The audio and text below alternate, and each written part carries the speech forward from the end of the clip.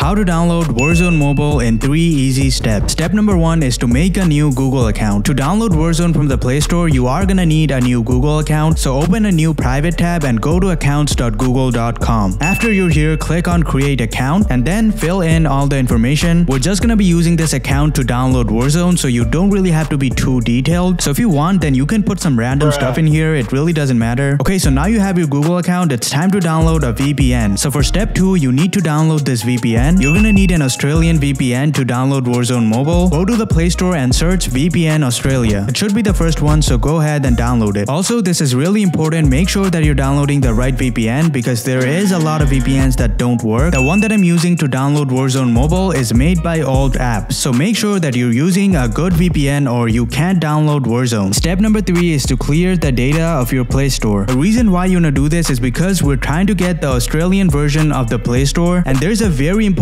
thing that you need to do before you get started with this step. If you don't do this, then you can't install Warzone from the Play Store. So basically, before you do this step, you need to connect to that VPN that we downloaded from step 2. So open that app and click on this green button right here, and it should connect you to an Australian VPN. Again, you have to do this before step 3. Okay, so now go to your settings and head over to your app section and then find the Play Store. After finding the Play Store, click on storage and clear the data. You have to clear the data for downloading Warzone Mobile, so make sure you do it. After you're done clearing the data, open the Play Store. And the Play Store is gonna take a little longer than usual to open. That is because we just cleared the data. After it opens, you wanna go ahead and click on this thing right here. And then you wanna add that account that you created in step 1. So use that same exact Gmail that you created to download Warzone. After you're done adding that account, you just have to search up Warzone and that's it. As you guys can see, I'm downloading Warzone on my phone. And when the download completes, you can play the game. Like, it's that easy. As you guys can see, the download completed and I have Warzone on my phone. So that is the easiest way to download Warzone Mobile. And if you're wondering if Warzone is gonna kill COD Mobile, then make sure to check out this video. I'll see you guys later.